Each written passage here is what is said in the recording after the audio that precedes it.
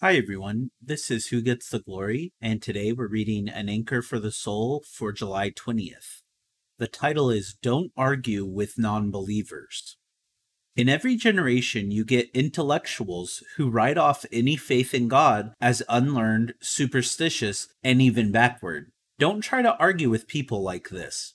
Salvation is not intellectual, but divine. Don't concern yourself with such arguments, but allow God to be the ruler in your life with all your heart and mind.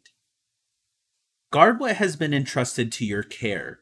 Turn away from godless chatter and the opposing ideas of what is falsely called knowledge, which some have professed and in so doing have departed from the faith. 1 Timothy 6:20 and 21.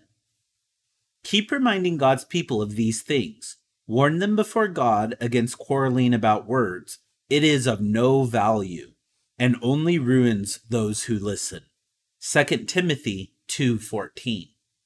Thank you for listening, and God bless you.